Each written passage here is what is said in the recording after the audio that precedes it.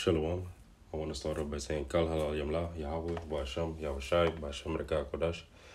Double honors to the elders and apostles of Great Millstone for teaching us this truth and who will. Peace and salutations unto the Akim that is spread around the four corners of the earth, spreading this word in sincerity and in truth. Shalom to the hopeful elect. I'm the brother Quatazab Zion from the GMS Holland branch, and I'm back through the spirit and power of Yahweh Ba'asham Hawashayih with another lesson, with another prayer, and Lord willing, this prayer is edifying. God, so in this lesson, I want to go into Psalms 28, verse 9, and it reads, "Save thy people and bless thine inheritance. Feed them also and lift them up forever."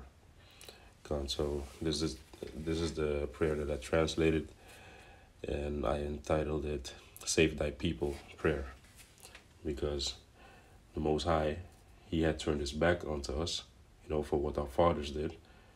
But the Most High, He's going to bring back our captivity, meaning He's going to undo our captivity, But He wants us to cry unto Him. He wants us to seek His face.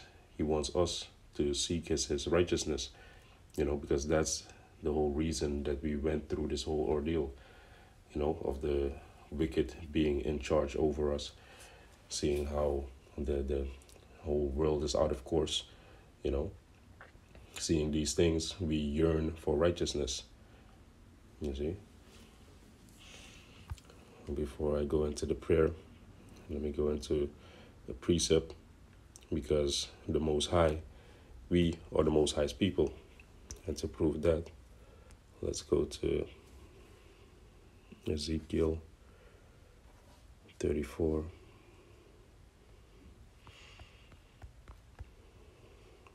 Verse 22. "Therefore will I save my flock, and they shall no more be a prey, and I will judge between cattle and cattle." You see?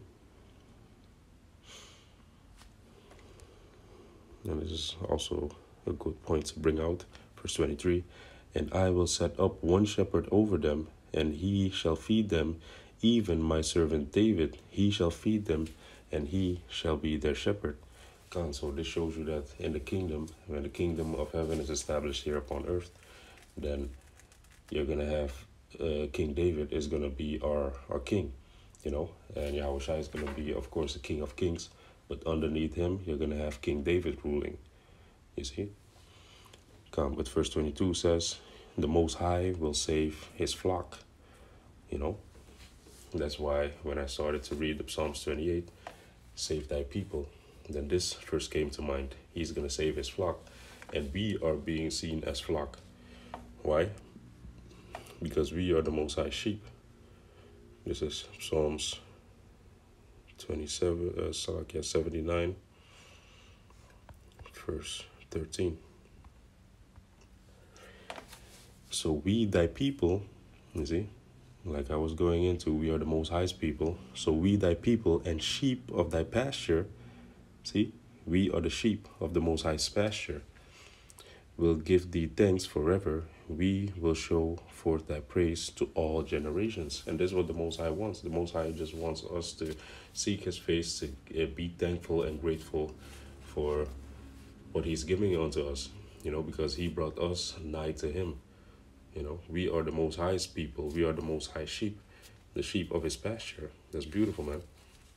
Because we got that afro, that woolly hair, that the Most High has and His Son has, That's also kind of symbolic, for that we are the sheep.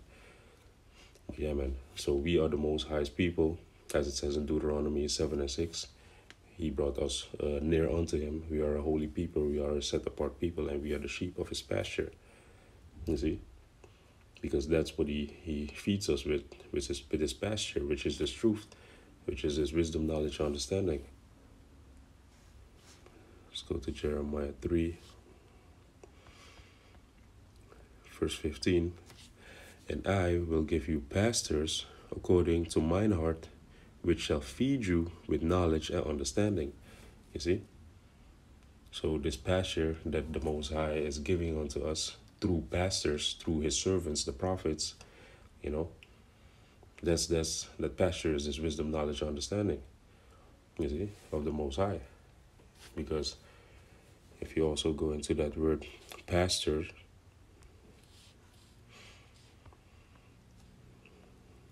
which is raiha, or rai, it says to pasture, to tend, to graze, to feed, to shepherd, to rule, teacher of people as flock, you see.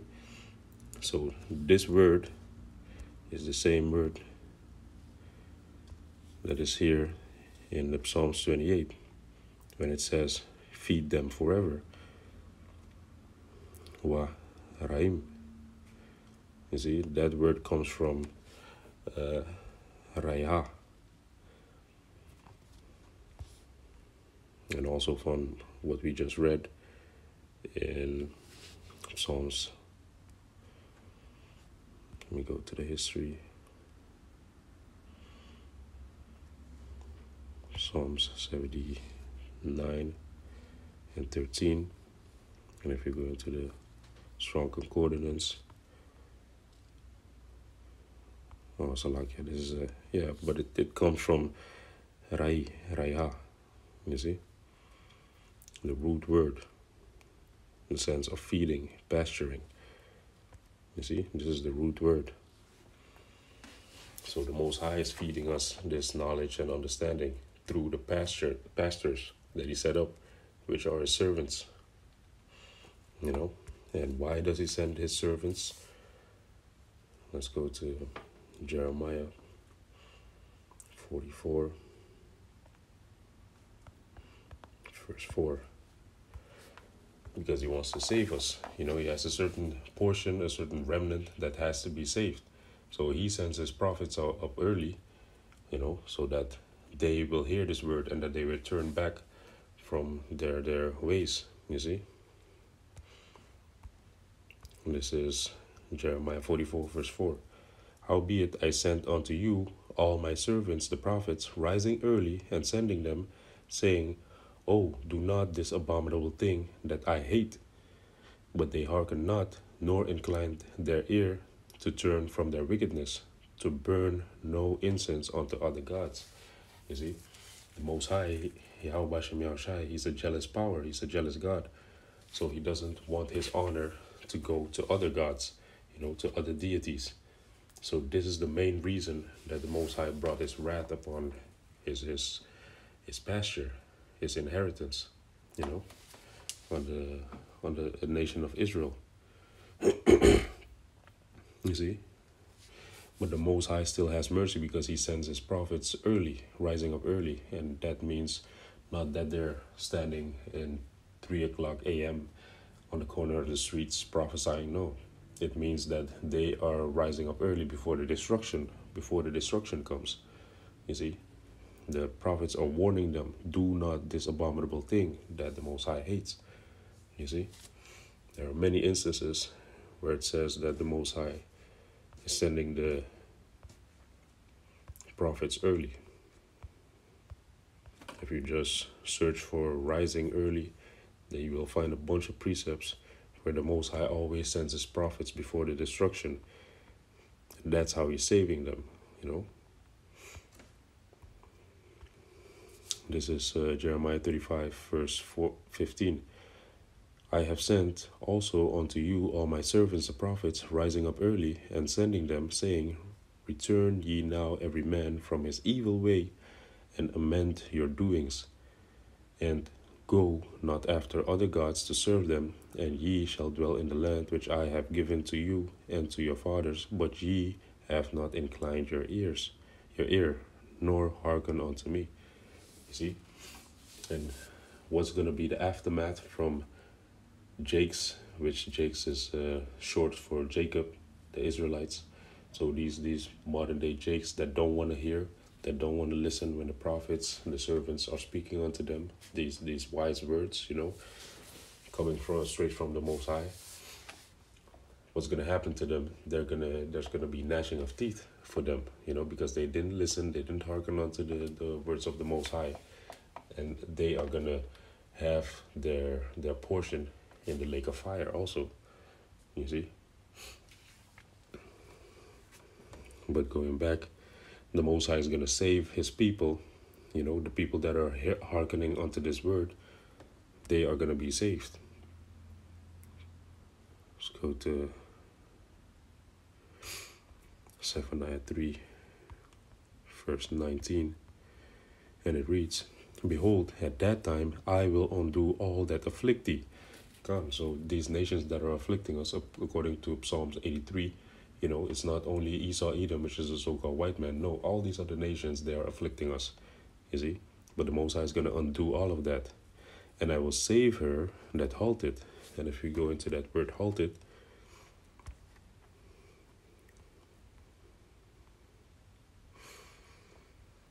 halted is tazalai. In the outline of biblical use, it says to limp. To limp. And if you go into the 𤀀𤕕 lexicon, it says to limp, to become lame, inclined to one side, a limping flock.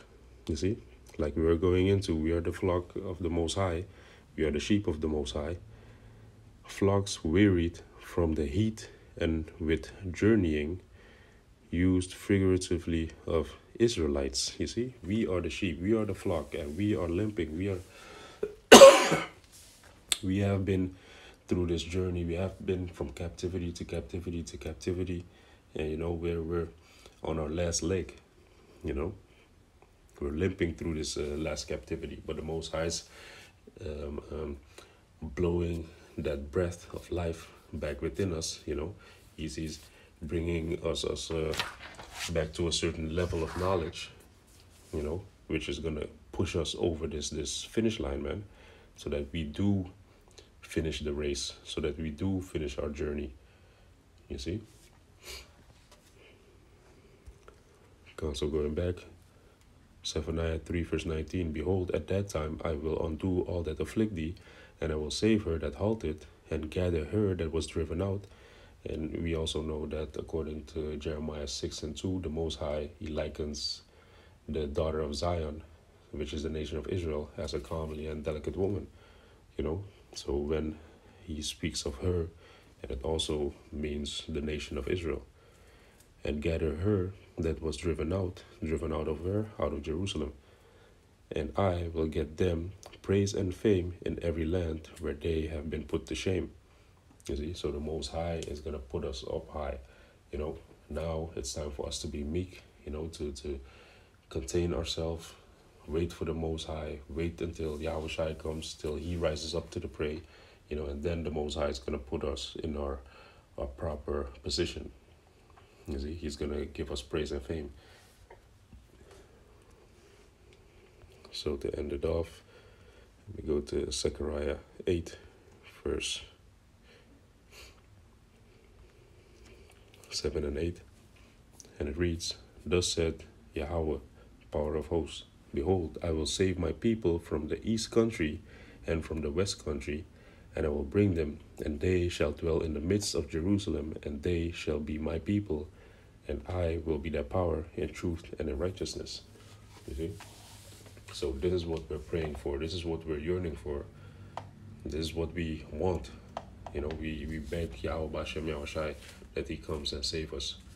You see? So that everything can be in righteousness again. So that everything can be in balance. You see? Gone. So without further ado, this is the prayer. Psalms 28, verse 9. And it reads, Save thy people and bless thine inheritance. Feed them also and lift them up forever.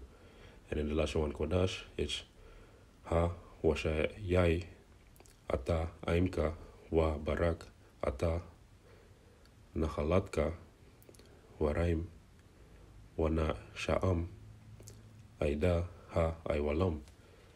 And now with the understanding, Hawashayih, which is to save, Ahtha is thou, imka is ima is people, and the ka in the end makes it possessive, makes it thy people. Wabarak, wa is and, barak is bless. Ahtha is thou, Ida-haiwalam. Nahalat is inheritance, and the ka in the end makes it possessive, thine inheritance. Warim, wa is and, raim comes from raya, which is to feed. Wanashaahm, wa is and, Wanashaahm is lift, Ida is up, or as far as so as much as possible. Ida is up, or as much as possible. Ida-haiwalam, ha is them, points out to them, and 𝐤𝐻𝐵 is forever. Gone. So you can also put 𤊅𝐁𝐄𝐻𝐷𝐿 Yahweh in front of this prayer, which is please, please, please, Yahweh, the Most High, in the name of His beloved Son. And then you read the rest of this prayer, Gone. So, Lord willing, I hope this video and this prayer was edifying, and I want to say Kal Halal Yamla, Yahweh, Basham, Hawashayih, Basham Rekah Kodash, Shalom Akim.